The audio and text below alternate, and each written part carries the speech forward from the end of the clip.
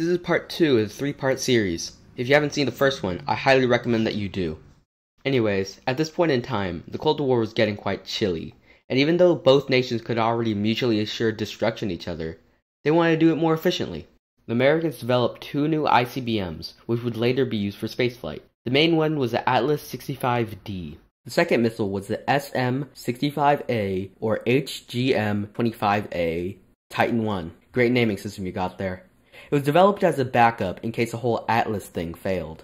We'll talk about the Titan later on when it actually starts getting used for spaceflight. The Atlas was quite infamous for its 1.5 stage design. You see, with regular 2-stage rockets, you would just ditch the fuel tanks and everything else under the second stage. But the Atlas would just ditch 2 of its engines when it didn't need the thrust anymore. The way the rocket was configured, it had 2 high-thrust sea-level engines and 1 vacuum-optimized engine, which would have a higher ISP in the upper atmosphere. The sea-level engines were needed at the start of the flight because the missile was chock full of heavy rocket fuel, but as fuel got used and the missile got lighter, it didn't need as much thrust, and leaving those heavy engines on would just be a waste.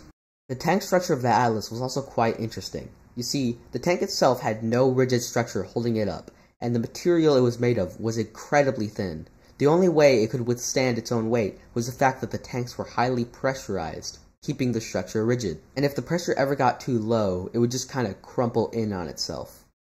Once the missile was developed, NASA took one look at it and thought, let's put a person on that. And the Mercury Atlas program was born. It started off with a couple of uncrewed test flights, with the 5th one housing a chimp. This was shortly followed by the iconic Friendship 7, which carried John Glenn into orbit. The success of this program led to NASA creating new variations of the Atlas rocket with upper stages. These variations of the Atlas rocket played a big part in the Mariner program. The Mariner program was a set of different probes meant to study Mars and Venus. But across the pond did some change. The Soviets had their own set of probes trying to reach our neighboring planets. The probes I'm talking about are the Venera probes. The Venera probes were launched atop a Molniya rocket. This rocket was developed for probes going beyond low Earth orbit. The Molniya rocket had a significantly larger upper stage than the previous Luna rocket. This larger upper stage was able to carry the payload and an additional 4th booster stage, which would boost the probe into a heliocentric orbit. The first probe was the Venera 1VA probe. Everything was going smoothly until the 4th stage failed. I see your Venera probe failed. Venera? This is a Cosmos satellite. It's meant to do that. The Soviets launched Venera 1 8 days later, but it lost communications en route to Venus. Now you would think they would launch the next probe maybe a week later, but it actually took them 1.5 years before they launched another. You see, for interplanetary travel, you can't just point your probe at a planet and fire the engine. That's not how it works. You have to launch in a certain period of orbital alignment called a transfer window. A transfer window occurs when the alignment of 2 planets is ideal for a spacecraft to move from one orbit to another. While it seems logical that these windows would happen when the planets are closest, Kepler's 3rd law states that the further the planet's orbit, the slower it goes. This is why transfer windows are the way that they are.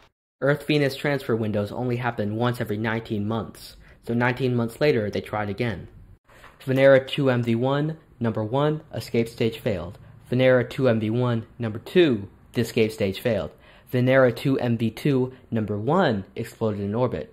19 months later, Cosmos 27, escape stage failed. 19 months later, we got Venera 2, which lost communications en route to Venus. Notice how only the somewhat successful ones get the official titles? Oh my god, it's already 1965? And I haven't even mentioned the Mariner program yet. Like I said before, the Mariner program was a series of probes designed to study our neighboring planets. These Mariner probes were launched atop the Atlas Agena B rocket. So is Mariner ready to launch? Almost. I just gotta put this one thing in real quick. And now it is ready to launch. You misspelled Venus, dummy! Mariner 2, on the other hand, achieves the first flyby of Venus that successfully returned data. Mariner 3's fairing failed to separate, and Mariner 4 got the first flyby of Mars. There were more launches after this, but they happened way in the future, and I don't want to be talking about stuff in the 70s when I haven't even mentioned Voskhod yet. Speaking of Voskhod, the Soviets had developed the Voskhod capsule, which was essentially just a Vostok capsule with a detachable retro rocket mounted on the descent module. This capsule was a lot heavier than the Vostok, so it had to be launched on the Molniya rocket without the Block L stage. This capsule was the first one to have multiple crew. Because of this, they had to ditch the classic Vostok ejection seat and go for a parachute descent.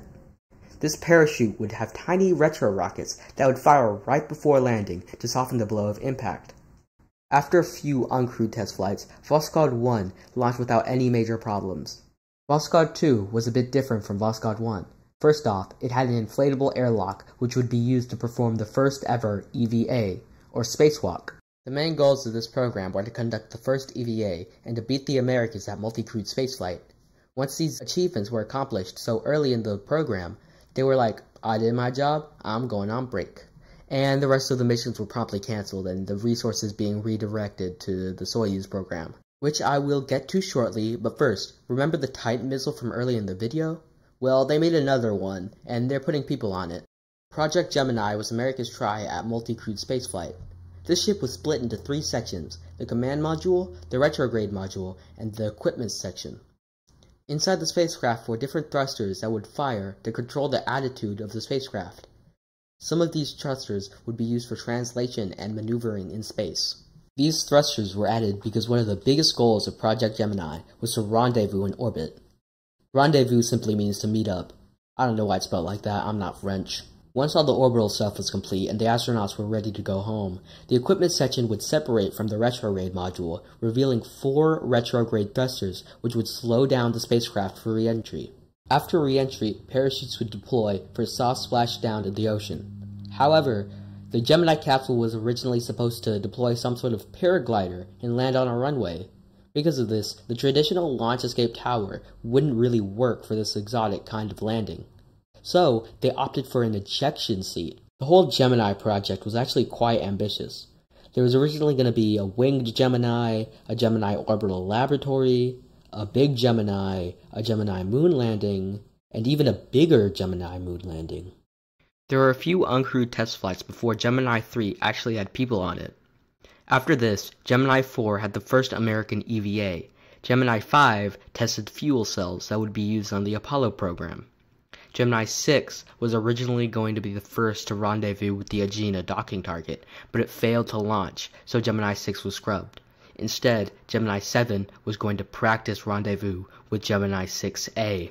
Since their docking ports couldn't actually dock, they just kinda got close to each other for a bit. Gemini 8 docked with the Agena docking target, which was just an Agena upper stage with a docking port on it.